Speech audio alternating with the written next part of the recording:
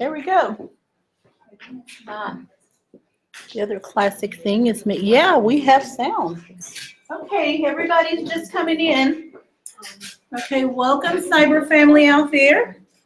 You guys come on in. If you have, well, actually, it might be easier to, yeah, okay. I hope you got something to prop your questions on, prop your little pad. Yeah, because we can, I was wanting you to write them. If you could write them, and then I'm going to stick them across here. And you may have a question that, you guys have a question? like an impromptu or something, and students, you guys are welcome to ask whatever you like. So welcome everyone out there. I think people are beginning to log on. I'm Lisa Akbari, and today, guess what? I'm your hair doctor. How many of you have subscribed to my YouTube page? No? Okay, today before you leave, you will subscribe to my YouTube page. I have thousands of folks that are checking in that have subscribed.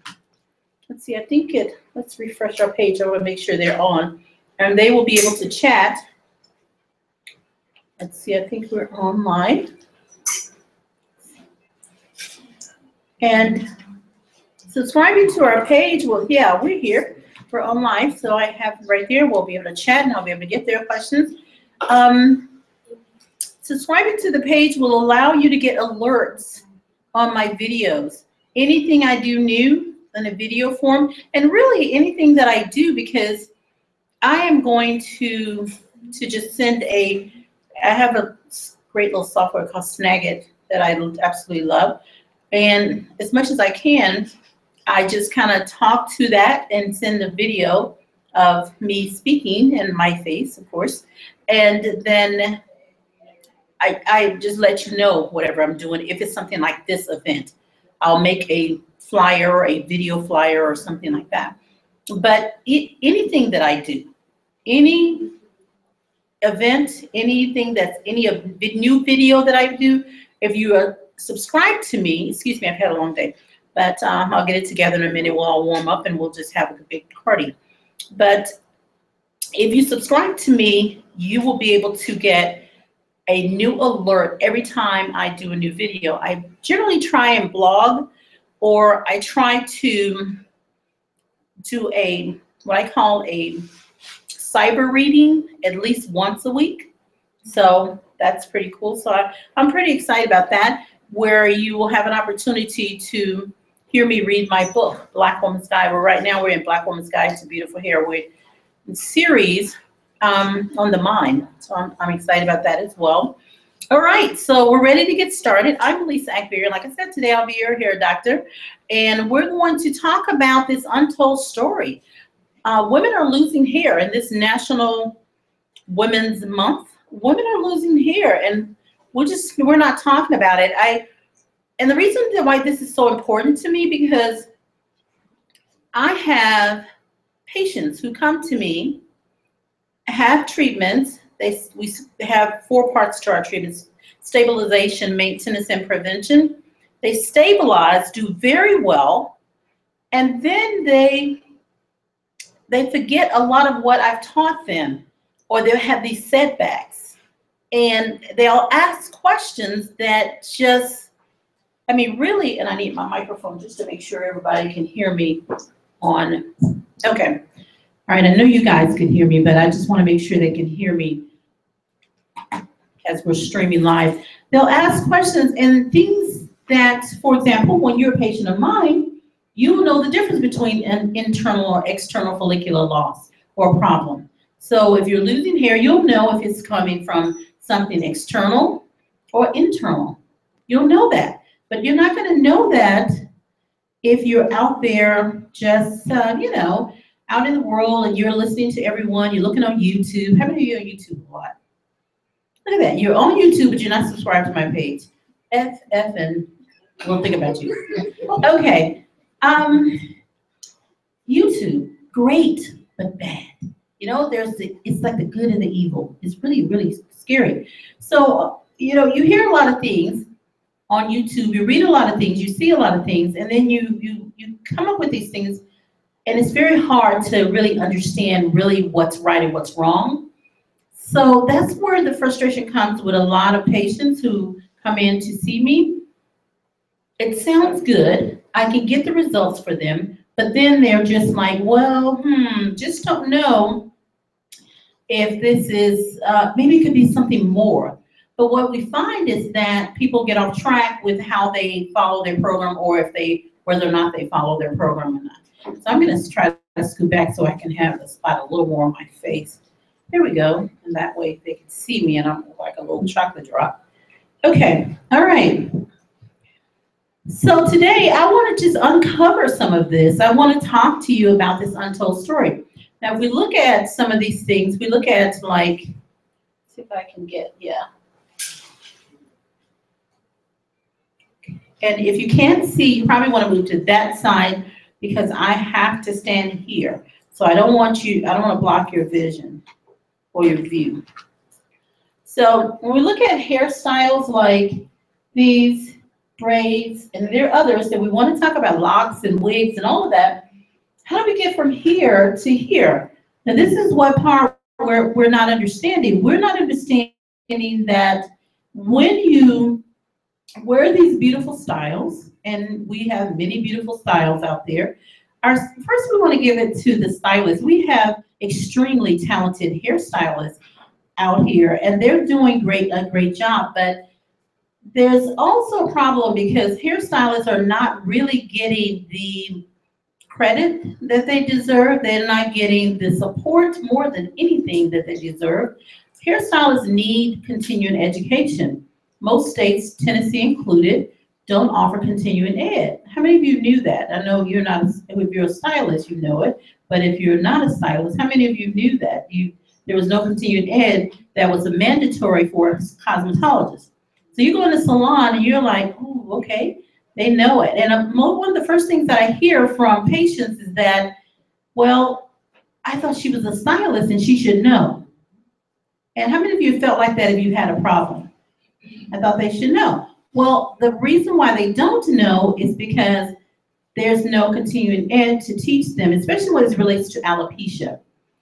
Alopecia, how many of you know what alopecia means? Alopecia? It means what? Hair loss. Hair loss, but alopecia, hair loss that's just kind of, it's under the umbrella of hair loss. But specifically, what is alopecia? Yeah. Balding. Balding, absolutely.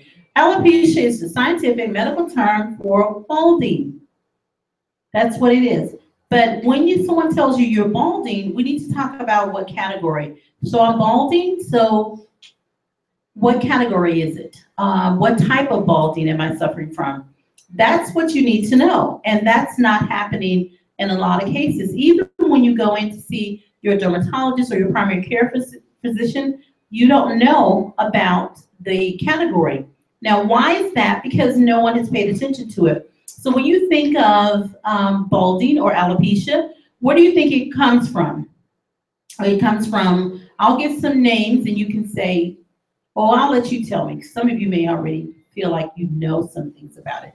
What do you think about when you think about alopecia or baldness? It comes from stress. What's another one? Aging. Aging. What's another one? Hormones. Hormones. What's another one? Tension. Tension like stress. Oh, okay. What's another one? Chemotherapy. Chemotherapy. What's another one? Thyroid. Thyroid. Another one? Nutrition. And anybody else want to say something? Okay, what have you done here? You have given me types of alopecia or ways that alopecia can occur within on your hair or head, in your follicle, but it's all external, internal. You've given me only the internal, with the exception of the possibility that may be both. Okay, so what we're looking at is your understanding is limited. When you have a limited understanding of alopecia, then, and this is professionals as well, we're looking at alopecia as something that comes from within the body systems, a malfunction, something's going on within some of the organs within our body system. Now let's look at aging. Aging. That is a possibility that you can, your growth cycle can change as you get older. It is a possibility. There's studies that show that when some families, it's all genetically linked, that it never happens. The individuals will grow hair and continue to grow at the same rate without any problems as if they were 20. My daughter's in their 30s. Their hair is still growing like it was when they were little girls. They're still growing at a good rate, at a rate of about an inch every 4 weeks. Most at the average adult, well, that rate will change. But sometimes when you get older and you're 30s, past 30, 40, 50, 60, and beyond, you can have a change in how fast your hair grows from your follicle. So aging can alter. It does not cause you to lose hair. That is not a reason, but it's still internal. Someone has said thyroid, like disease within the body systems, the endocrine system, autoimmune diseases. Those types of alopecia can come because the body itself, somewhere in the endocrine system, there's a malfunction. It could be a indirect cause, like medication from that particular malfunction or within the body system or the disease state, but that's internal. Someone said someone else, something hormones. Sometimes especially let's do women and then men. With women, you can have a change in your hormones as you age, as you get older, as you move into menopause stage. You can have a problem or a change, and then you will notice that your hormones, as your testosterone levels begin to rise and your estrogen levels begin to drop, then you will notice that you will have a change in the way your hair grows. Your density will change, kind of a diffuse thinning. But that's internal. But the follicles have to be sensitive to that. I'm moving close into that area. I know you want to say, wow, you just look too young for that. I know you want to say it, but you go ahead and say it. But I am moving to that point, and so therefore, but I have plenty of hair. Okay, so what's going on? Why am I not losing hair? Because it's not necessary. Your follicles have to be sensitive to that problem. In other words, you don't have to lose hair because you have hormonal changes. That's not a given. That's not always true. And we said nutrition. The diet, the body needs to be nourished. The follicle is an organ. No matter how small it is, it's an organ. And so that follicle itself, when that organ is malnourished, it may malfunction. All the organs need good blood supply. They need to be nourished, and the follicle as well.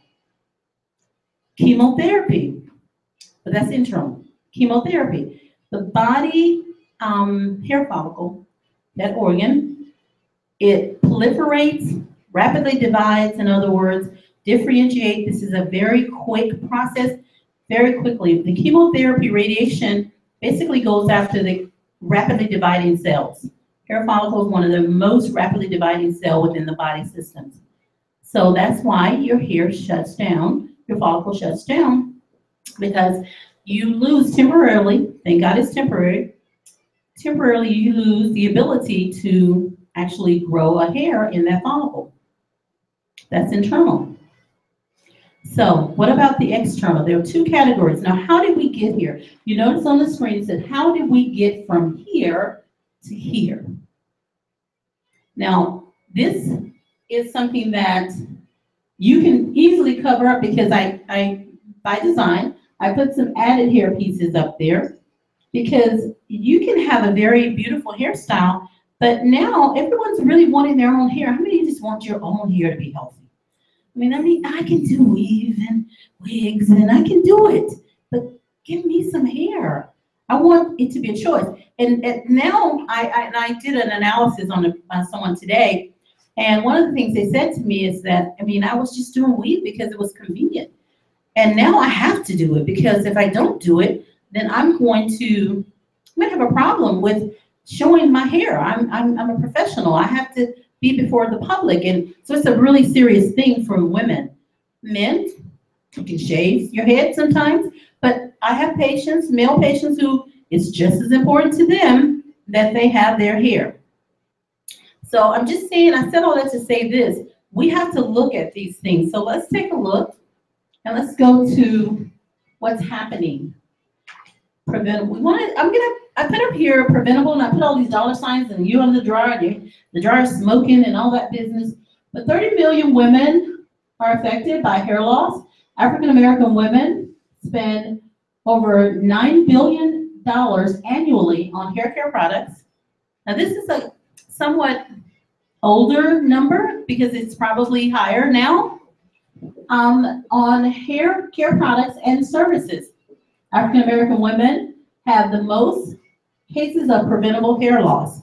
Preventable hair loss is the other category that we're going to speak about. There are two types of hair loss, and this is where we get into the untold story. There's internal, and I want to keep it simple without oversimplifying it. There's internal, and then there's external. Internal follicular loss, you just named several of them. Things that go on within the body system that cause the hair follicle to malfunction, preventing the follicle from doing what it's supposed to do, grow a hair, produce and grow a hair. Internal. And the body does not need hair to survive. So if something goes on within the body system, in most parts of the world, if something goes on with the body system, sometimes you can lose hair. Nails, skin, all those things can happen. But what about the external? External deals with things that are happening within the superficial layers. Okay, cosmetologists and students, what are your superficial layers? What's the one? You got the dermis, the epidermis, and the hypodermis. Which one would be the superficial? Speak up. Epidermis. Epidermis. I hear you, Angie, back there. You speak up. There you go, with that soft voice. And I didn't expect you to know. No worries. I expected Angie to say, give me that one. Okay. The epidermis. That's what keeps us young. That's what keeps us fresh. Our body will shed and get new skin it's on a continuous basis. In about 30 to 45 days, you've got new skin because you're shedding continuously. That's why it's so crucial to clean our scalp so we don't have that aging. Okay, so the superficial layers, you will begin to shed off those layers. Then the other part that's superficial is what? What's the next one above the epidermis? Above it, not below it. Above it, not the layer. What other substance? Dead keratinized cells. Hair. See, it was too easy, I think. We were trying to make it hard. Yeah, we're talking about what's superficial. What does your hair do? It sheds away and you get a new one. So anything that'll shed off like that is superficial, is a superficial layer or part of the external portion of the layers. So it's just basically keratinized dead cells. So your hair follicle, the only part that's alive, so when someone tells you they're going to cut off your dead ends, then they may have to shave your head. Because everything above your epidermis or that has emerged from your epidermis is dead. We just want it to look alive. Shake, shake, shake. We just want it to have body and movement. We want to protect and preserve it. Now, what happens when we don't do that? When we don't take care of our superficial layer epidermis, our superficial layer, our extended, what emerges from the mouth of the follicle, our hair strand, what happens? It really becomes to a point where it just kind of breaks away. It breaks away, it becomes polluted, it dehydrates, and it dries up and breaks. It's kind of like if you think about grass and you think about straw. Okay? You could put grass in your hand and you could do this and open up and it tries to open back up. It's moist. But it's dead because it was cut from its root. But straw is dried out. It hasn't been taken care of, or a plant that hasn't been watered. So I'm not saying that our hair and plant, that's just my best analogy. So it may not be the best one, but I just want you to know if you can protect and preserve your hair shaft, you can, and your skin, you can have healthy hair now and healthy scalp now and for years to come, unless there's a disease that will develop within the body system that indirectly causes you to have problems with your hair shaft and your epidermis. So I just need you to wrap your brain around that as we move forward. So when I ask questions about which is external and which is internal, you'll be able to answer that. Why? Because the hair strand is, right, the epidermis is the surface, the cornea, the top layer is, okay. So everything you said is internal. Nutrition, chemo, all of that stems from those problems, okay? So keep that in mind. I want to simplify it for you because the thing is, this is really huge for a lot of women and men. And we're like all over the place. Oh, I got a divorce and I'm losing my hair. Oh, I was in traffic and I'm losing my hair. Oh, that job. Oh, that man. Oh, that woman. Oh, that. No. Usually what we find is neglect. When we get frustrated and tired and overworked and stressed, generally we find neglect and we don't take care of our hair and scalp like we should. So we have these problems. It begins to self-pollute. The strand becomes diseased. And how can you disease something that's dead? Well, I'll tell you how. Overheated tools, overuse of relaxers, overuse of dehydrating climates. So natural hair folks, you're not going to get away today. I'm going to talk to you as well. Okay, let's talk about some internal follicular loss. So, when we have female pattern, male pattern, alopecia areata, intelligent, and flusium, let's kind of talk about those for a moment. Female pattern, we just described it earlier. What is that? External, internal. Okay, you guys should be ashamed of yourself because it's a big internal word up on that screen, first and foremost. And plus, we already talked about it. Today, I'm going to take out the fat leg pencil and I'm going to hit some knuckles. Okay. How do you remember that? I mean, I've been around. You'll tell your age a little bit, but I'm okay with that. We're in the first grade. My first grade teacher, shoot, you got it wrong. She hit your knuckles with a fat leg pencil. Okay, so that's internal. That's an internal follicular problem. And that's female pattern. So if don't let anyone tell you have male pattern. I just don't agree with that. I think that we have to recognize female pattern baldness for what it is. You're female pattern. Usually you're going to find it in the crown, as you see. You can find thinning in any part of the scalp, on any part of the scalp. You can have density changes. In other words, the hairs per square inch can change in numbers. Now, what happens with female pattern? We find that, I mentioned the hormonal changes. We find something we call diffuse. That means there's no real pattern, but we generally will have strands that are there, but you begin to part your hair. This is one way to test it. We have what we call like a Christmas tree part. So we have this part, and it begins to have lines, and I call them unstable lines when I do the examinations. That means that you're supposed to have a part, and then you have hair, and you have a part, you have hair. But you have part, and then you have lines, and a little hair between those lines. That's diffuse thinning. So when you hold the hair up, you can see your scalp. You straight through. Diffuse thinning. You can, okay, with male pattern, generally we're going to find it on the temple area and the crown as well. Alopecia areata. Alopecia areata is an autoimmune disease. I mean, it kind of stems from an autoimmune disorder. And generally you're going to find little circular patches throughout. And then with telogen and flusium, one of the examples would be when, after having a baby, you go into postpartum hair loss. And we're going to talk about that a little more, where the hormones that it takes to sustain the fetus actually cause the hair loss. Hair looks like, I'm telling you guys, you're not going to see through me. Mama wasn't glass maker. You better come over here. Come on, I want you to see everything. Okay,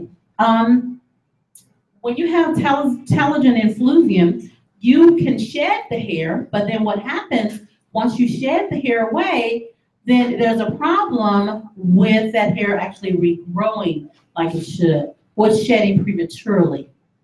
So you stay in that shedding cycle. So you develop this thinning, and most of the time the pattern is along the front hairline, and it can be mostly in the where we have less follicles. We have less follicles. We have more follicles in the crown, or we have more in the front hairline. Where do we have more in? The crown or the front hairline? Front hairline. Okay. You're fine because you are not a cosmetologist, so you get all kinds of excuses. So no worries, love you. Okay, stylists and students. I'm not gonna give y'all another F today, okay? Okay. Stylists. Crown. Why? Because, okay, God is wonderful and He made us unique. I mean, we're uniquely made, and what happens, we have less. Like we have single units with single hairs in them. Where in the crown, your follicular units may have more. We're going to talk about that a little more, but we're going to talk about that more on Monday when all of our professionals are in the room. You want to know how to fix your problem. You want to know how to recognize it. You want to know where to go to have your problem treated. So we don't want to put a lot of this into you as far as the science portion because it's going to get, or the portions that we need to leave to the cosmetologists and the professionals, because it's going to get a little bit frustrating and you're going to be all confused. You're going to be stuffing things in your mouth and you just throw it. You want to make sure that you get what you need, all right? Okay, let's go to the next image. Okay, let's talk about, you were here today to talk about the untold story. And the untold story is external follicular hair loss. The first one we're going to talk about is short hair syndrome. These are disorders that I coined in this very institute. You can look up short hair syndrome. There may be some copies, but please let me know because I have copyrights on all of my stuff. So, but you usually will find my name associated with it. The next one is follicular epidermis alopecia. Alopecia is what? Right, it's balding. So, and we're going to talk about short hair syndrome first. Let's short hair syndrome. Why are we calling it short hair syndrome? Short hair syndrome, I'll describe it to you. It's a vicious cycle of hair growth and hair breakage. The hair grows. How many times have you said, my hair just won't grow? How many times have you heard someone say that? How many times have you heard someone say, my hair grows to my shoulders and stop? How many times you hear, we'll say, oh, it just won't, my hair won't grow in the back. Okay. We are not going to scratch our scalp in this room today. What we're going to do is we're going to teach you what to do.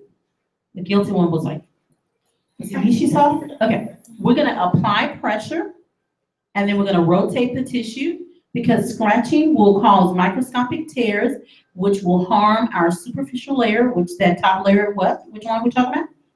Epidermis. And if we rub it, it's going to cause bruising. If you scratch it, it's going to cause tears. Okay, so what we want to do, what we want to do is we want to apply pressure. So you find that itchy spot. We're all going to practice. We're going to find that itchy spot. I know we feel like we're in the first grade. We just got to do it because everyone in this room has scratched their scalp before. So if you have not scratched your scalp, don't put your hand up there. If you've ever in your life scratched your scalp, and I'm just never in your life, not even when you were a baby, not even when you were in the womb. Okay, well, we'll put our finger on our scalp. Not even before you were thought of. Because you scratched it. Okay, we're going to apply pressure. And then we're going to rotate the tissue. Those of you at home out there, I see your numbers out there. Just do it. And what that's going to do is called pressure massage, and it feels good, yeah. But don't be so light because when y'all scratch, you're digging. So when I show my patients this little technique, they'll go. I'm like, okay, let me just watch you scratch. If you can dig, you can apply pressure and rotate the tissue. Because what we want to do is we want to get some instant relief, but we don't want to damage. Okay?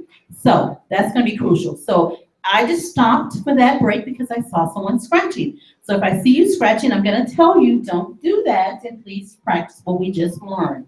Okay, with short hair syndrome, it's a vicious cycle of growth and breakage. The hair grows, it breaks, it grows, it breaks. The follicle is functioning, it's done its job. The hair is emerging from the mouth of the follicle, but it's not getting long. So there's a big difference between growth and obtaining length. So if your hair has made it above the mouth of your follicle, that means that little pinhole the hair emerges from. If it's on top of your scalp, then it's growing. Can we all remember that, guys? Stop saying my hair is not growing. What you want to say, if it's staying that length, I have lost the ability to obtain length with this hair in the back of my head or in the crown of my head. It's growing because it's above my scalp, but it won't get long. Deal with the specifics. Recognize the problem, because if you don't, you will be all over the place. Oh my goodness, it's stress. It's nutrition. I went on that diet. Oh, that man. We would go on, and we would determine all these things are causing our hair loss or our inability to have long hair, but it's really because we have there are other problems, and we're going to get to that in a minute. Okay, that's short hair syndrome. Collectively, a group of symptoms you'll notice, like dry hair. There's stages to short hair syndrome. We're going to go through those stages. Dry hair. You'll notice dry hair. You'll notice it won't hold a style. You'll notice that I put moisture on, and it just seems to suck it up, and it just goes right away. How many of you said that? Everybody in here has such perfect hair.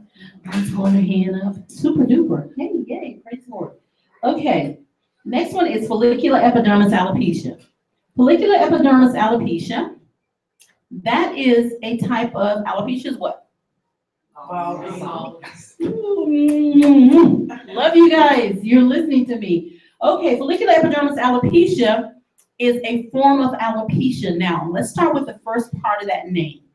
Follicular. It's a part of the follicle. What part of the follicle are we dealing with when we deal with follicular epidermis alopecia? A part of that follicle is the, and we're not spend that much time on it because we're going to save this for Monday for our cosmetologist. So they'll come back in, they'll be armed and ready to take care of your hair.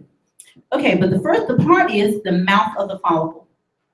So the follicle itself, you have what we call a follicular unit, which is a macropore, and then we have the micropore, which is the follicles.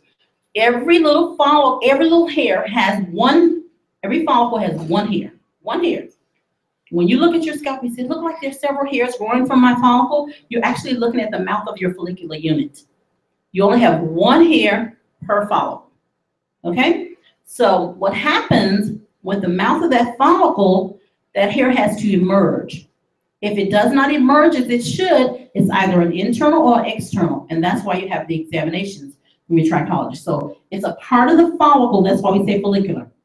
Epidermis, why do we have epidermis in there? Because it's in which layer? I want this top layer, which is the epidermis. There you go. And it's okay if you don't remember. You guys are not cosmetologists. The cosmetologist wants to get twisted switches. Okay, so follicular epidermis, and then it's alopecia because it's baldness. Now let's go back and let's take a look. Oops, don't do that. Okay, let's take a look at some of the baldness. Baldness right in the crown. So one of the things you would say, stress, diet, nerves, hormones, medication, but no, this is FEA, follicular epidermis alopecia. FEA, same here, same there, same there. All of it. That's your untold story.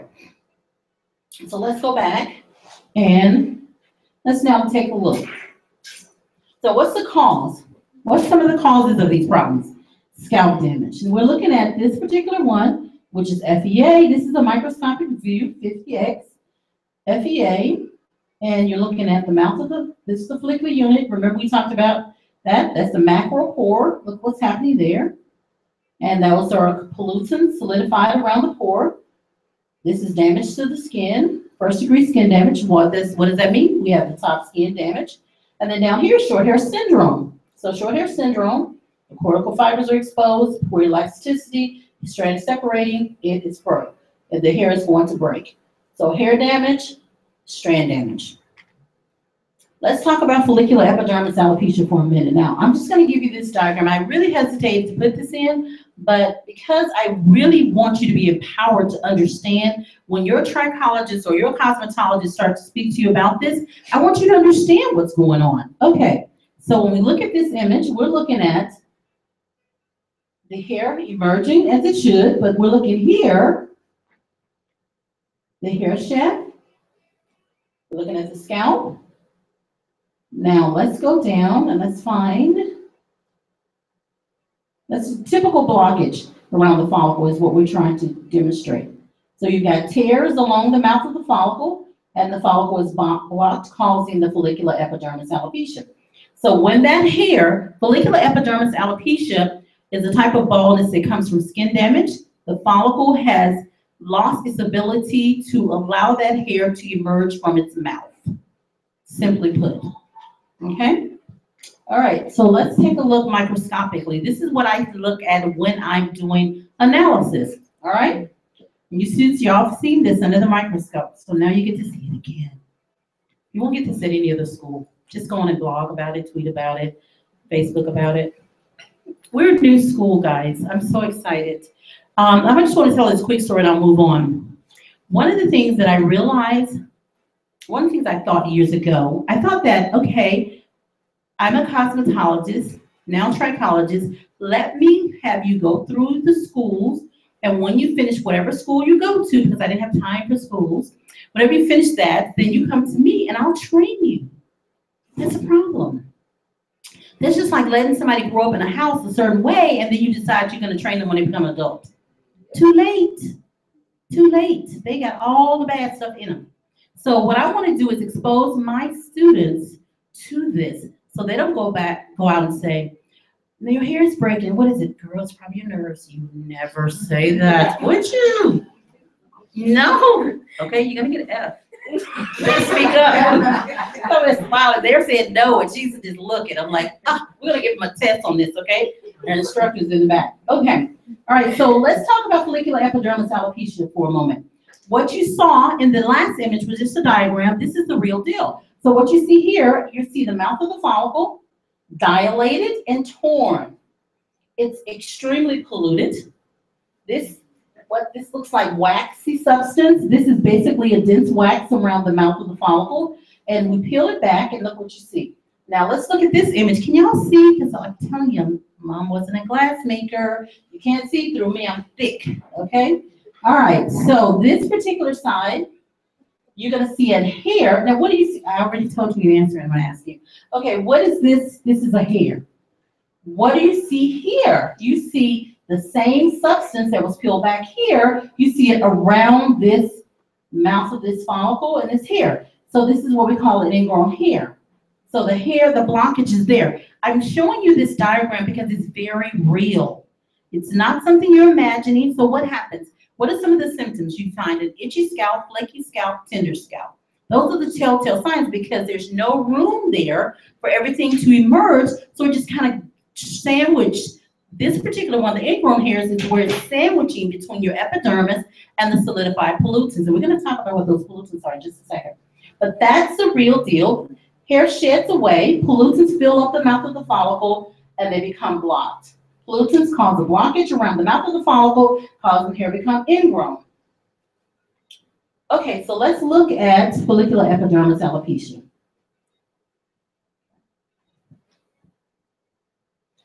That did that for me. Here we go. Okay. We're looking at stage 1. So stage 1, you can only see with a microscopic eye. You can't see with the naked eye. Stage 2, look what happens. Kind of that diffuse. Stage 3, and we're just moving around the head. Stage 3, and what does it look like? The reason I did this because what does this look like? Alopecia areata. It's the pattern of alopecia areata. And stage 4, this is what you have. Short hair syndrome. Let's talk about, did you need me to go back? I know, I don't want you to throw up. I want you to be like, oh my goodness, wait a minute, what did she say? You're not gonna have to use this. Now we're gonna spend a lot more time on the stylist, but I want you to be aware. You're not going back to your job and have to perform this. I just want you to be aware so you can differentiate. You can say, okay, I will never say it's just stress or diet. I'm gonna explore all the things I need to explore before I say that. Okay, now, here we are, short hair syndrome. Remember we said short hair syndrome is a vicious cycle of hair growth and hair breakage. You've lost the ability to obtain the potential length and fullness, sometimes both. The hair grows, but it doesn't what? It doesn't obtain what? Absolutely. And this particular type of breakage comes from which layer? Epidermis. Woo, yay! What's up? You had someone here to say it, students. I'm gonna give you guys. Okay, now follicular epidermis alopecia happens within what layer? Bottom layer. No, you're okay. You don't have to answer. We're going to see if we get this. Epidermis. There we go, Sharon. Let me get that microphone over there on her. Let's talk about the short hair syndrome. So we're going to stay focused. Now, what I wanted to do here, I wanted to give you a layer and let you see what happens with the layer. Now, we have 3 main layers to our strand. Epidermis. Oh, you okay? Really? I don't want you to try to answer that. Thank you. Thank you. Okay, cuticle, cortex, and medulla. The most superficial layer of the layers would be the cuticle. That's the one that's the top. That's the one. It's really, when I say superficial, it doesn't supposed to shed away, but it's our sentinel. It's our guard. It's the one that sits on top and protects. Well, what happens when that becomes overexposed, and we're going to talk about why short hair syndrome occurs. When that becomes overexposed, we're going to find that strand begins to do what? We have the strand separation. We have the layer peeling, because you can look at this, you can go, no, that's not strand separation. That's 2 different layers. But look here. I didn't just do a paste up. I didn't do a copy and paste. This is actually strand separation. That's a group of layers that are peeled away. Layer peeling looks like little lint type pieces. So sometimes I have patients to come in and they say, I should just be bald because my hair is just coming out and coming out. Well, your hair is probably losing its top layers. And what happens, the strands get thinner and thinner and thinner. So sometimes you'll see thicker hair at the scalp, but really thin, stringy hair on the ends. That's because you've developed short hair syndrome. And that's what's happening here. Your cortical fibers become exposed. That's when we're in real trouble. Because when the cortical fiber becomes exposed, you have things like your strength bonds in the cortical fibers. When those strength bonds are exposed, then it's like a rope. It's just like that one string left and that was it. Okay, so let's go back because let's talk about why these things happen. Because let's see if I left some space for that. Okay, but I want to show you this first. Now, these are the stages of short hair syndrome. Again, microscopic view or with the naked eye, looks like we have plenty of hair. Most people never come in when their hair is like this. Now, nowadays, since as we become more popular, the clinic, the institute, we realize people will come in and say, well, my hair is really dry. So I'm like excited to see them because I don't want you to wait until it's, like stage 4 or 3. But that's stage 1. Stage 2, what do you notice in stage 1? On the ends. Why is it on the ends? And we're going to go back to 1 in a second, but why is it on the ends? Because the ends of the hair, what you're finding is those ends are the oldest hair on the head. So what happens, it has more wear and tear. So now you have a situation where your hair has grown out from your scalp. It's obtained some length, but you're losing layers. Now, how did it get that long before it broke? Because of the texture. Texture deals with the size of your strand. If your strand is coarse, you have more layers, more cuticles that you can spare, and before it starts to look thin. But if you have fine hair, that's the end of it. That's why when short hair syndrome, the most likely candidate for short hair syndrome is extremely kinky hair and extremely fine hair. What's the most, or fine hair? The second most likely is fine hair. You can have straight hair and fine hair. Because ladies with naturally straight hair, they suffer with short hair syndrome as well. I have patients like that. So you can have fine hair, whether you're naturally straight or you have a medium degree of wave pattern to your hair, type-wise, you can still suffer from this. But generally, you can keep that hair longer if you have a larger strand. Okay, stage 3. And let's talk about stage 1. What does it look like? You said we're going to double back. Stage 1, what do you notice with short hair syndrome stage 1? And we have to go back to FEA in just a minute. But stage 1, you notice your hair is dry. Style retention is a problem. You put product on and it won't seem to hold it. It seems to dissipate. Those kinds of things. That's your stage 1. But you still have hair. No real changes. What happens in stage 2? It brings over stage 1, all those symptoms, and then it gives you some more. You start to thin. You start to have a strand that changes size. So the texture, meaning the size, becomes smaller. So you have that problem. Then we look at stage 3. Stage 3 is when they really come in to see. Because with stage 2, they're like, oh, okay, I just need my ends trimmed. Does that look like just ends to you? I don't think so. No, that looks like more than just ends. Stage 3 is where you have long, short, long, short. You've lost the ability to obtain length and fullness. You've lost the ability. Stage 4, what's the difference in stage 4? Look at what we're beginning to see. Now remember, the hairs grow in follicular units. The follicular units are in little bunches all over the scalp. We have over 150,000 strands growing from our scalp. So there are units, you can have 2, 3, 4, 5 hairs, follicles with 1 hair each in each unit. It's all genetically linked. Well, what happens when you get your hair is short enough, like with a male or women who cut their hair really short, what do? You see their scalp, right? So if your hair breaks short enough, you're going to see the scalp. So you would think, okay, that's balding. But when we look microscopically, we can see that that hair is there. It's just broken really short, right at the mouth. That's a problem, okay? So let's go to the next. Let's look at short hair syndrome again. What is this? This is poor elasticity. We have cosmetic pollutants built up around the hair. That hair will break if it's not treated. And these are just some more images of short hair syndrome. This is one of our patients, a really old picture she allowed us to use.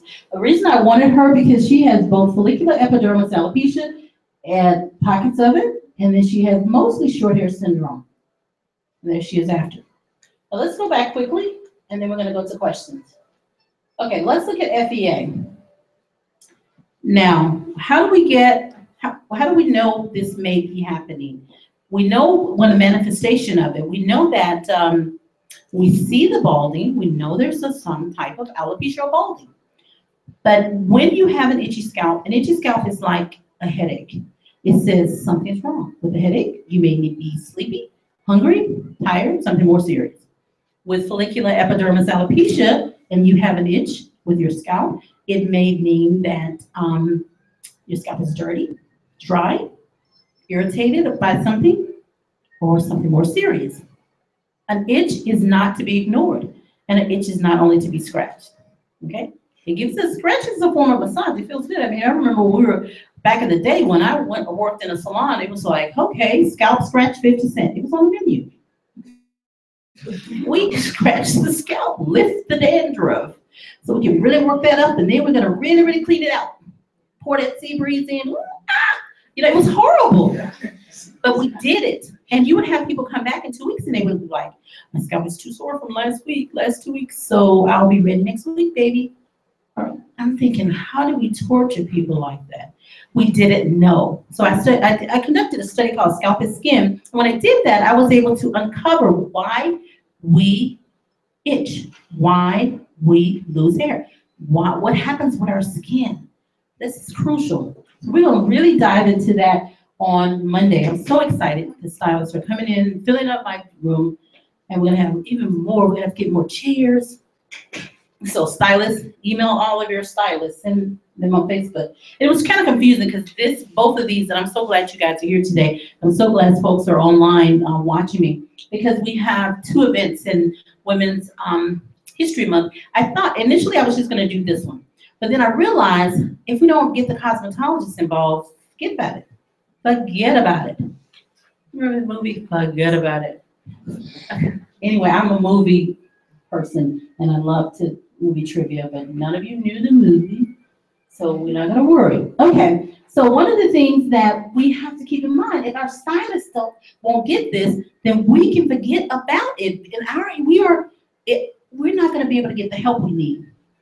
The stylists will be frustrated, and we'll be frustrated as well. So it's important for us to make the connection. So that's why I did both seminars.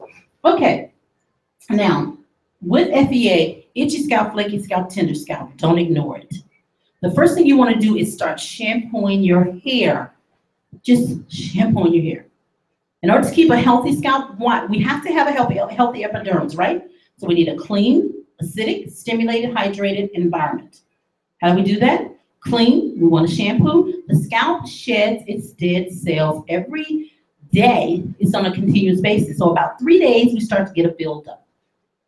Okay? We start to get a buildup of just regular scalp pollutants. After 7 days, it's just filthy. And we were shampooing every 2 weeks, and we're like, I don't know what that is. You know? We were doing that, and it's just not good. All we were doing is giving ourselves a headache. But we're thinking, well, I'm Black, and I have, and I'm, my white sisters out there, just bear with me on this one. I'm Black, and I'm talking about online. She's like, where are the white folk at? No, online. Yeah. Yes. Room full of people of color. We just thought we have dry hair, so how can we possibly shampoo that often? I literally had someone sit on the front row of my seminar and said, I can't do that. I'm like, I know it. But we have to be clean. It's not like saying we can't take a bath. Well, we have to look at what we're shampooing with. We have to look at all those things. So we can say, okay, and this is not a commercial for Lisa Akbari products, the cleansing, clarifying, balanced shampoo, which is 4.5 to 5.5 pH. It's not a commercial about that. Online, you can get it at lisaakbari.com. No, it's nothing like that. This is all about cleaning your scalp properly. So you want a clean environment. Now, we have so many. How many have heard of no poop? Co-wash. How many been on YouTube? Okay, you've heard co-wash and no poop. If you've been on YouTube, I love YouTube. Okay, so co-wash says don't shampoo every time, just run conditioner through. Because it will help to keep your hair soft and detangled. And this is true. But they didn't talk about how dirty your scalp gets. No poo says don't shampoo at all, just conditioner. And they're really having these debates online about shampoo, how you can get clean with conditioner. That's just like saying you can take a bath with lotion. You can't do it. So you have to clean. So the first thing, you need a clean environment. Now, clarify, put at a pure natural state. Why do I believe that's so important? Because your conditioners, everything else works better when you clarify. I just did 5,000 steps on my Fitbit, yay, but I wasn't walking. Okay, but you clarify, you put it in a pure natural state. To strip is going to take what's natural and what's unnatural. And that's what you don't want. So you want, and how do you really protect your hair from that? You look at the pH. You want to stay within the range of the pH of your hair and scalp, which is what is the pH of hair and scalp? Very good, very good, okay. 4.5 to 5.5, thank you, dear. Because the students would not speak up. We'll have to talk later. We got meetings. We're gonna talk with all of y'all later.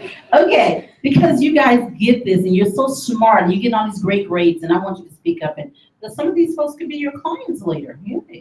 Okay, so that's what we want to stay with the pH. So that's what I mean by acidic pH, a more clean acidic environment. Our scalp, because of the acid mantle, and like I said, I'll go into this more with the cosmetologist on Monday, we have a pH of 4.5 to 5.5 within our scalp because of the acid mantle, which is the secretion from the sebaceous glands and the oil glands, which are sebaceous glands, and the sweat glands. It gives our hair and scalp pH.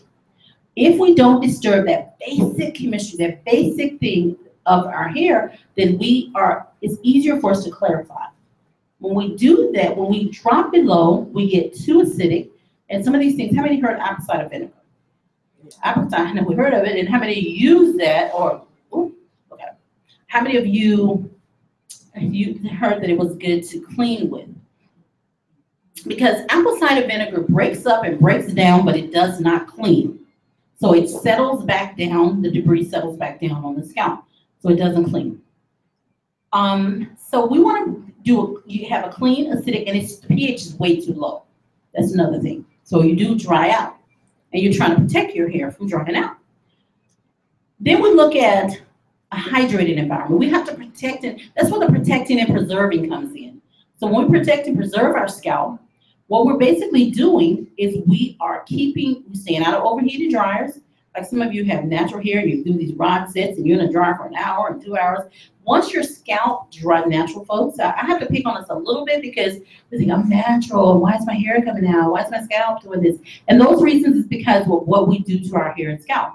So we have to protect and preserve it. So we have to hydrate it. One of the ways we can hydrate our scalp is we can take oil, and it doesn't hydrate, oil doesn't, but it seals in the natural moisture. And it will seal in your scalp. You say, well, I have dry scalp. After you shampoo your scalp, have you ever washed your face and you felt how soft it felt? And then if you didn't hydrate or if you didn't put oil on it, it would just dry out. Well, your epidermis can hold 20% of its weight in moisture. So if you seal in, even if it's damaged, you can hold that weight. So it will hydrate. The other way is to not overheat your dry, as I mentioned. And also it's just dry climates. You have to be careful. So you don't pollute, you don't dehydrate, but you have to just clean. If you clean and you have an acidic environment, then you will really offset a lot of those dehydrating things. Stimulated. You want to how many of you have had your scalp shampooed with the nails or shampoo brush? It's wrong because it creates what? Tears, the microscopic tears. You don't want to try to get whatever's in the mouth of your follicle out with a shampoo brush. Scratching is a form of massage, and it'll feel good for a minute, and then it causes damage. So you want a clean, acidic, stimulated, hydrated environment. So when you massage, well, no, don't move your finger, move your scalp. Oh. Let's try it again. Press your finger. I thought I was moving. You're moving your finger. Oh, so. I want you to just move your scalp. So pressure. So you're pressing in, and you're rotating the tissue. There you go. Rotate the tissue. Don't rotate. Want to try it? Let's do it. Yeah. Press in. Now just rotate the skin like you're pushing the skin. Don't move your fingers. You're doing this. Do this. See that difference? That's it. And what you're going to do is you're just basically going to give it a little massage. It's called pressure massage. So you want to massage with the balls of your fingers, not your nails, and you want pressure massage. Okay? Okay, so let's go to questions. Okay, we've got questions. Are we ready? Oops, I want to show you this. So this is another before and after 5 months later. And that looks like what you would think is female pattern baldness. Okay, questions? Yeah, what do we show that was female? No, it looks like it. And that's what we want to point out. The pattern of baldness is a pattern. Doesn't mean, that means that it's usually in the crown. You're going to find that. You can find it on the hairline. You use it diffuse. This is more, and really this is a little bit more because diffuse is more of this. She's got some problems here. And there are things we work with, like this would look like, okay, that's scarred. So she's not getting that hair back. But that's why you have a mouth of the follicle. You have the microscopic view. So the microscopic view can help you to determine whether we have scar tissue or we just have blockages.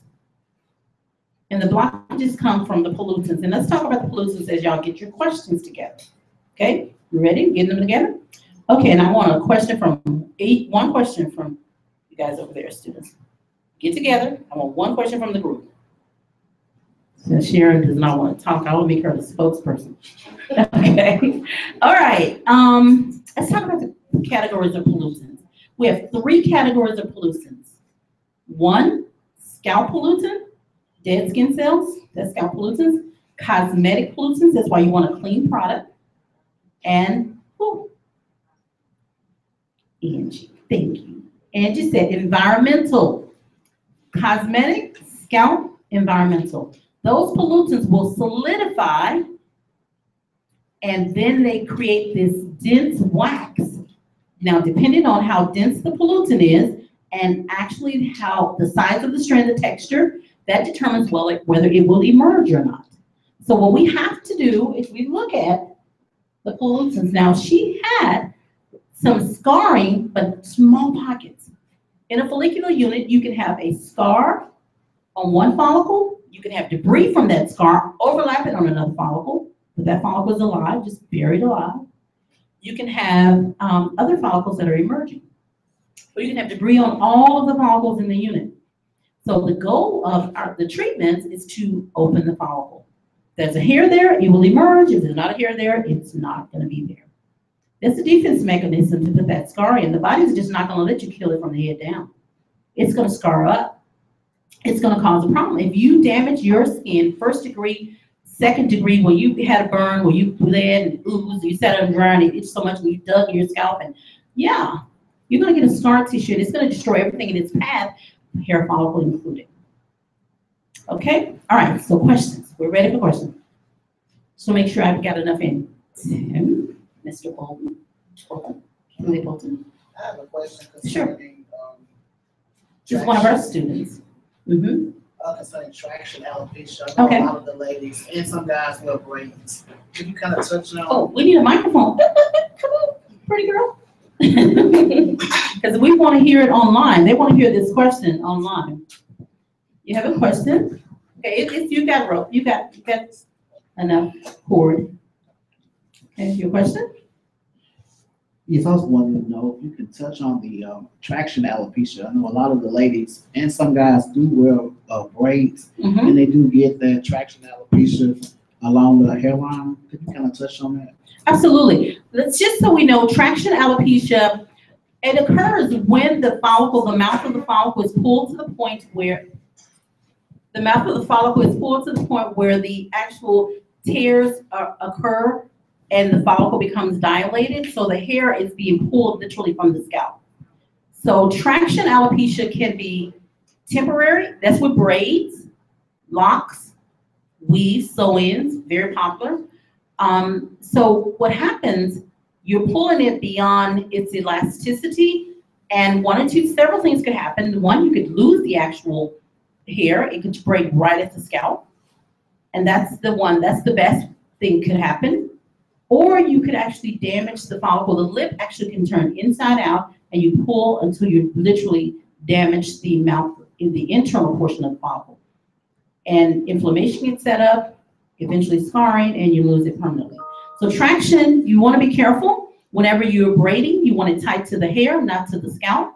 Make sure that your stylist, you let them know, hey, it's just too tight. I had a patient today that said, oh yeah, she has alopecia now, and I'm treating her, she's traveling to come to see me. And this particular lady said, I remember when I got my sew-in, I would go to bed and my scalp would literally hurt to lay down. And when it would itch like crazy. I could barely sleep because it itched so much. So these are things that are very real. And we're doing that so that we can look like some of these pictures we saw. And those of you who saw the flyer.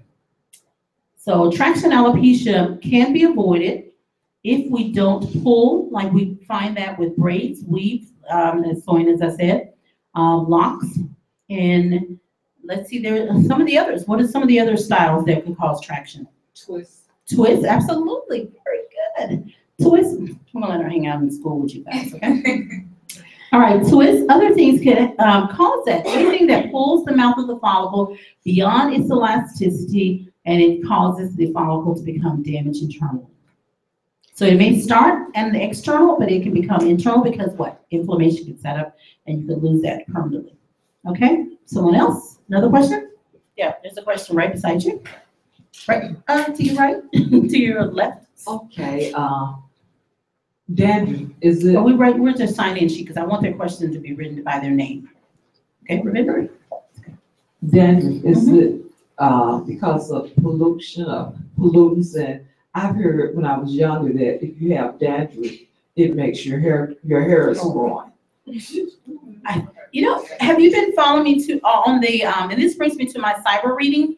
That's one of the things we're on right now. It's called the mind, the portion of the book. It's on the mind. And one of the things, we have a list of things that are wrong, that are negative, that we shouldn't think, that are just wrong. And that's one of them. My hair grows better when it's dirty. People actually believe that. So, you know, we can laugh about it, but it's just the truth. And that's what's the Untold story. So to answer your question, no, your hair doesn't grow when it's dandruff. What grows in dirt? Plants. Our hair is not going to grow when it's dirty, okay? So we don't want that. Yeah, and yeah, there is even the live portion. I don't know that why I went there, but yes. Well, it was something told to me when I was Younger, Good. absolutely. And that's one of the things in the book I talk about. These are things we brought from childhood up, and we're just holding on to them. My mama said it, and that's it. You just don't know. You don't have hair like ours. You have good hair. That's the first thing I hear. So the dandruff piece, not all flakes are equal. You can have a flake. The flake can be cosmetic. It can be scalp. We're going to go back. We're going to take a look. It could be cosmetic, scalp, or environmental. So let's go back and look at some flakes under FEA. Now, anytime, and we'll do more of this with the cosmetologist, this glow, all of this is cosmetic. Only thing that's scalp is transparent. Dandruff, by definition, is an excessive peeling of the scalp. The scalp should shed, but when it becomes excessive, then it becomes labeled as dandruff. All right? So, no. Not all flakes are equal. Your hair doesn't grow better when it's dirty. That's all just wrong, and we need to know that. And when your scalp is flaky, then we need to be really careful to keep it clean. We want to be careful to keep a clean environment, and apple cider vinegar is not going to do it. Another question back there. We have a cosmetologist with a question. Thank you. Yay. Let's give our cosmetologist a hand. I just love them. And we're just building a great relationship. Okay. When it comes to, I've always heard that dandruff was contagious. You can have infectious dandruff. You can have, depends. It depends on what's going on with the body systems. Because if you have a dandruff associated with a fungal problem, a bacterial problem, yes, it can be contagious. So absolutely, that is something to know. And that's why the first thing, in order to find out what type of, you would think dermatologist, to find out what you have, what type of flake this is, you think dermatologist because it's a flake. But you really need to see a trichologist, one using a handheld microscope, so that they can differentiate. You want to know if this is dandruff, or if it's a flaky cosmetic, or if it's just environmental. And you do want to know. We have a wood lamp we use, and it will, if that scalp will have a certain tone to it, then you may have to see a dermatologist. But you want to let your trichologist make the recommendation. First, your cosmetologist. Once your cosmetologist makes the recommendation to a trichologist, then we want to determine whether we need a dermatologist, endocrinologist, primary care physician. At that point, based on what we're seeing, we will determine where you should go. And that's why Monday is so crucial, because I really want to see more cosmetologists, especially in my city, in trichology. Okay, another question. Second, two-part. It's also true that if you don't have dandruff, you don't put oil on your scalp. That's not true entirely, because we want to think in terms of proactive and not reactive. We want to make sure that we don't just react to something. We want to make sure we prevent, and that's what we want to do. So when you have a change in environment, like a dry environment, just like with lotion, it's going to be dry outside. It's winter. Oh, my hands dry out in the winter. So you put in lotion on as soon as you get out. And when I get out of the shower, I'm going to be dry. So you put lotion on. You want to prevent that problem. So you can put oil, but you want to think about oil. The way you determine an oil, not if it pours or not. No, if you take a small amount of it and you rub it on your back of your hand, it should go into the skin. And then it should just look shiny. You see it should feel pretty good, feel nice and smooth, but you shouldn't have a really heavy sticky. Now, if you have a heavy sticky, you've either used too much or that is not skin friendly. So you can oil your scalp white to seal in the moisture, just so you can prevent the dryness. Okay, another question. In the back over here, we have a question. You might have to come a little bit to us, okay? Come over, all right? All right, so guys, let me get back online. So if you guys online have a question for me, I may open this up and be full with questions because I have not paid attention to y'all for a few minutes. Let's see if we can chat. Yes, I do. Okay, now I wear readers. Oh, you can't look young with readers, Lisa. I gotta get the, okay. Hi, everyone. Someone said, hi. What does my hair, okay. Hi, why does my hair soak up oil? That's a question from somebody on YouTube. Someone else said hi. So hello, I think it's Chanel. Hi, Chanel. And for Tamika, she has a question about why does her hair soak up oil? Now, first, we have to think about, let me take this I can't repeat it, right? Okay. I have to look at whether or not the hair itself is polluted, because when the hair is really polluted, then you're not actually getting the oils on your shaft. They're just kind of sitting on top of the pollutants. So it dissipates quickly. The other reason is because you're extremely dehydrated and you need to hydrate first, then seal the oil, because oil does not hydrate. So it's going to feel like you are losing everything that you put on. Also, if you put the oil on, you're trying to have a shine, then you may have cuticle damage. So that's why you may have a problem. Okay, we're going to get a question from here and we're going to go back to our chat. Okay, let me know, okay, if that's a good answer for you, or if you need to have a comeback question from that.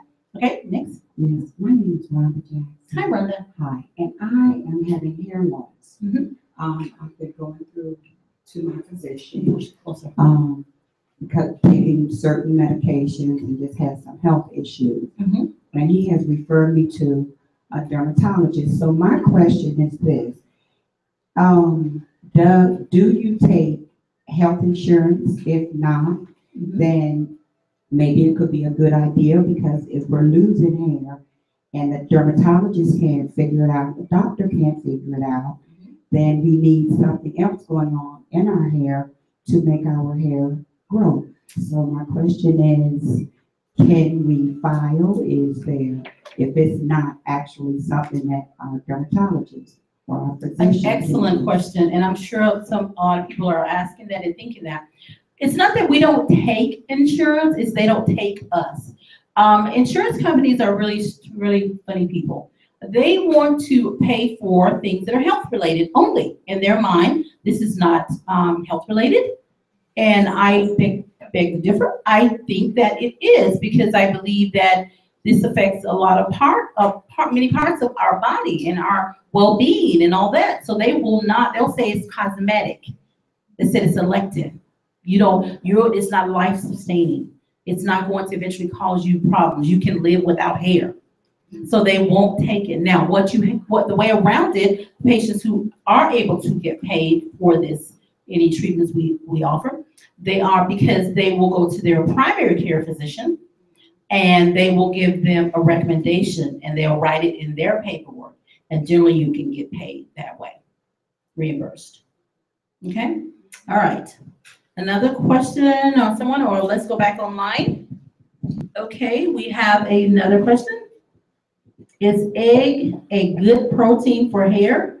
If not, what is? Okay, I love my cyber family, and I have to treat them right, because they protect me. Okay, okay, egg is a protein, and this is very good. Years ago, we would use mayonnaise and egg, and we would make this treatment for our hair and scalp.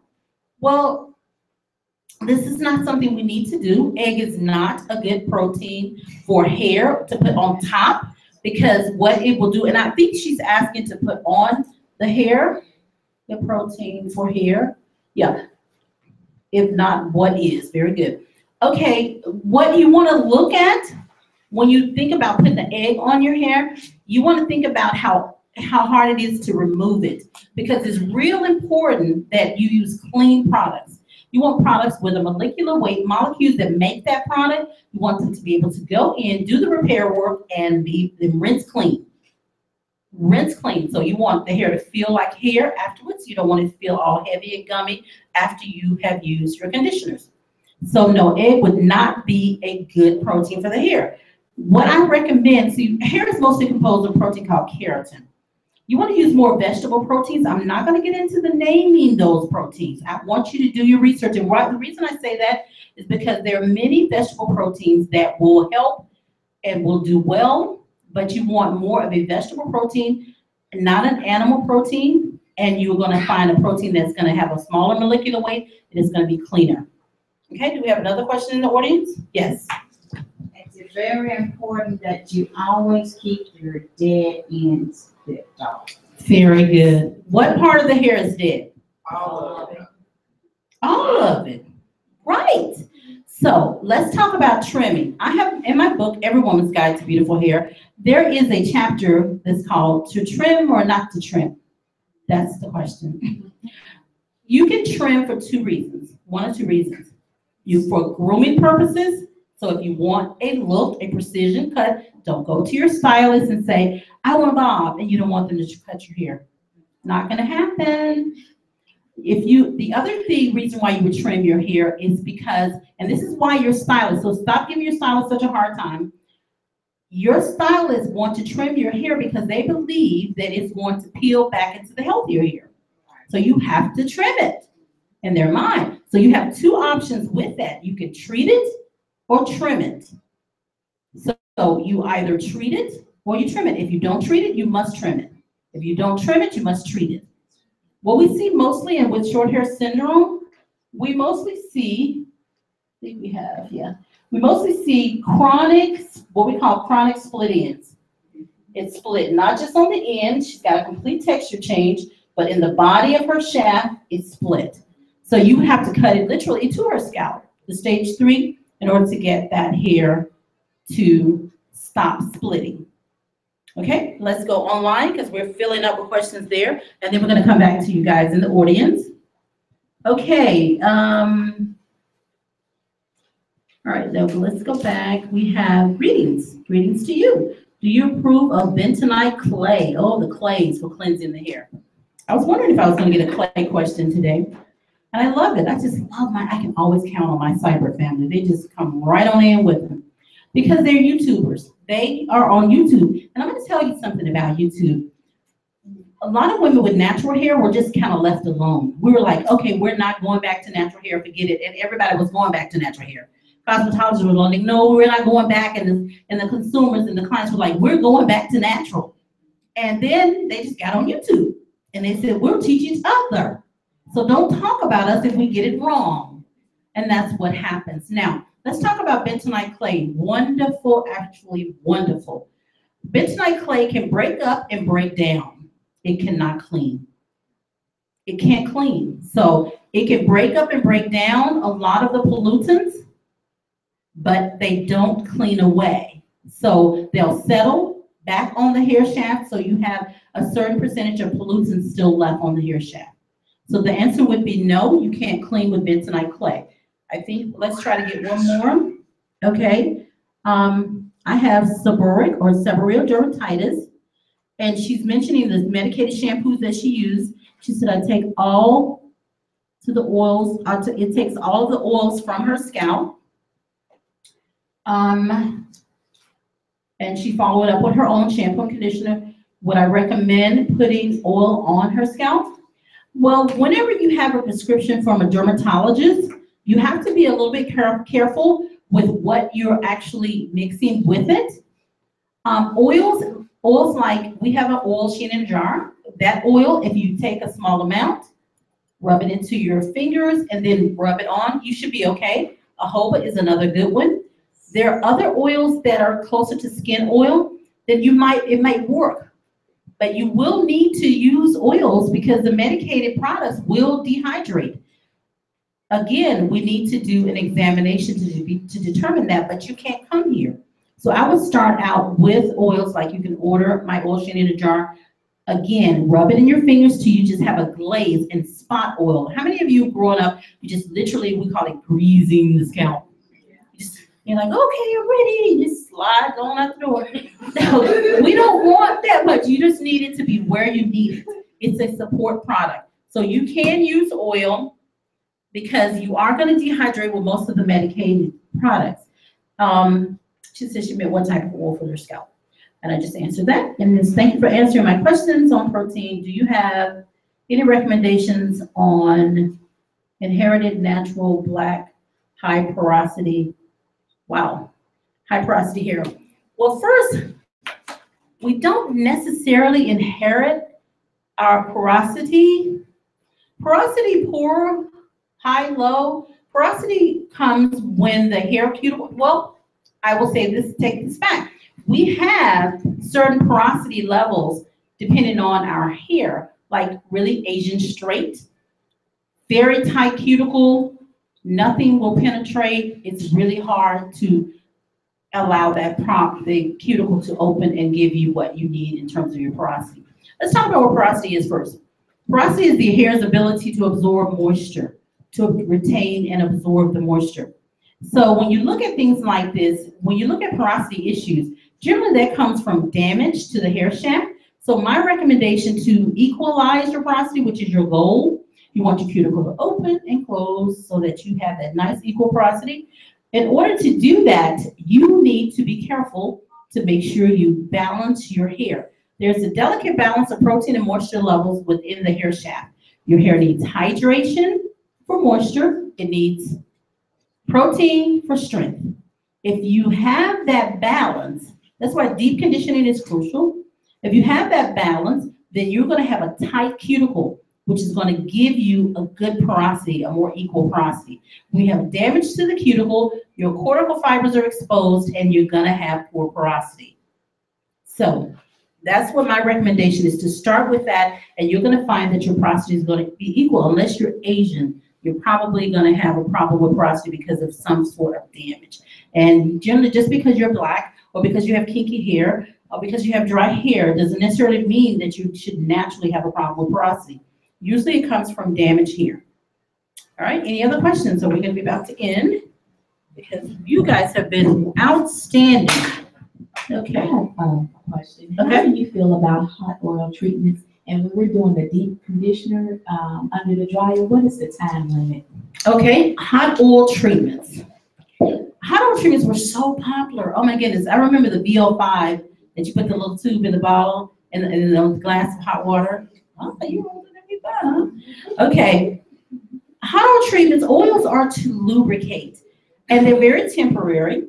So they lubricate, and what they're going to do is they're going to seal moisture, and they're going to give you some shine, but they don't deep condition. So you can't use a hot oil treatment in order to deep condition. So how do I feel about them? I think they're a waste. Because they're going to be, and you got to be careful because some of those will clog up your pores and you'll have a problem. They're not clean. So that's another problem because they're so busy trying to give you that cosmetic appearance, that shine, that they're not really, the weight of the product is too dense. So be careful. Deep conditioning, I want to recommend that you do something called plussing. That's where you actually condition.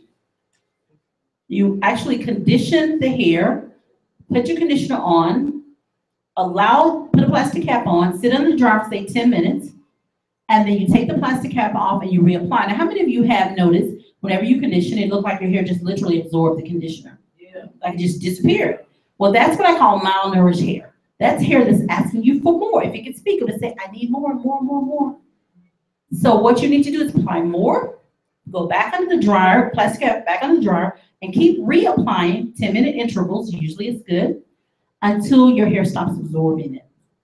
Now, what happens? You sit on the dryer on warm. You don't have to go on steaming, hot, all of that, because you don't want to open your pores up of your scalp. You got hair and scalp you're dealing with.